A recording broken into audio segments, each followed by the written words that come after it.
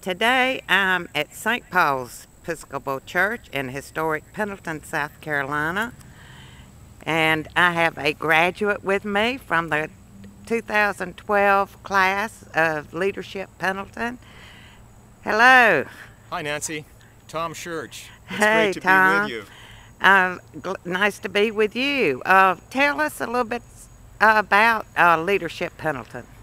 Well, Leadership Pendleton is a program that has statewide significance. It grew out of the program that was referred to as Leadership Palmetto, something that was statewide.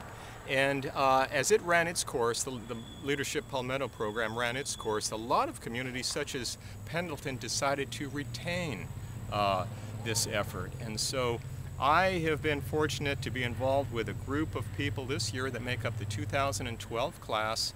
And as every year has done, we've selected a project for community improvement. And the one that we're dealing with is really the reason why we're at St. Paul's Churchyard.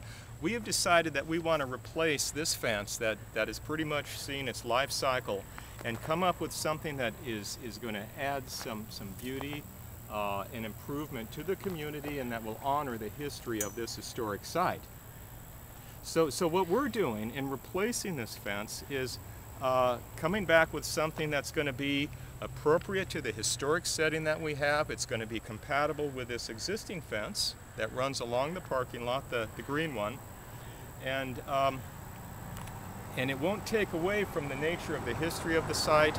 It'll be very sensitive to the architecture of the building, and it will have a wrought iron look. It'll look very much like a wrought iron fence, but it's going to be made out of steel. It's going to be a tubular steel fence that will really have a long life, have a nice sort of dignified look to it, and we think it'll be a great addition to the community.